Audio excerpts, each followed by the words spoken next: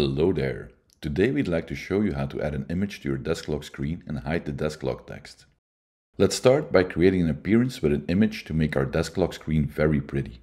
Open up the appearance pool, create a new appearance and choose Edit. Add a new image.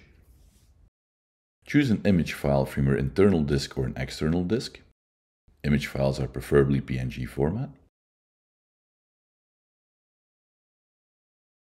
Make sure the background alpha is at 100% and the brightness at 0 to avoid edges around the image.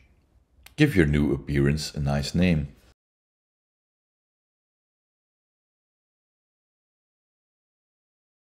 Go to Settings and assign your custom-made appearance to your user profile.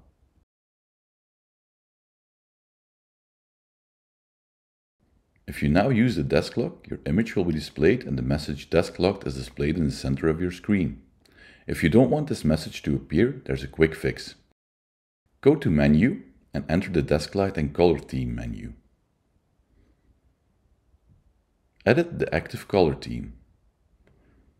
Let's add a new color definition group, make sure new object line is enabled to see this function, and give the new color definition group a name. Add a new color definition and give it a name too.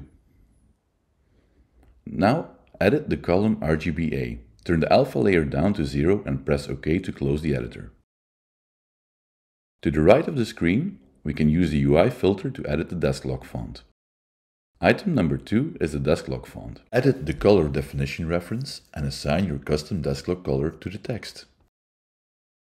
Close the color theme editor and lock your screen to see the custom beauty you have added to your show file. Happy programming!